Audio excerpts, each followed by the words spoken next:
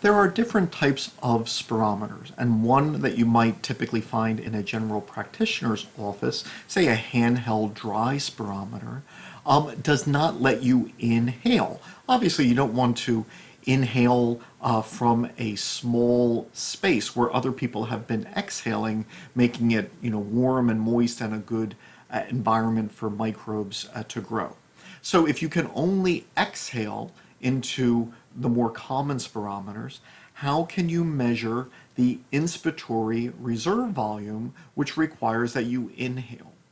And the answer is you have to then use the equation.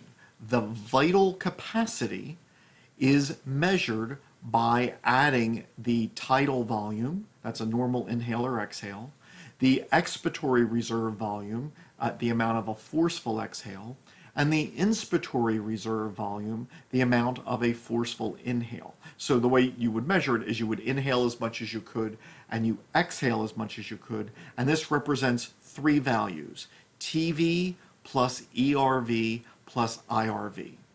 If the vital capacity, the VC, is the sum of these three numbers, if you can measure two of them, the TV and the ERV, that's a normal exhale and a forceful exhale, and you can measure the vital capacity, then you rearrange the equation.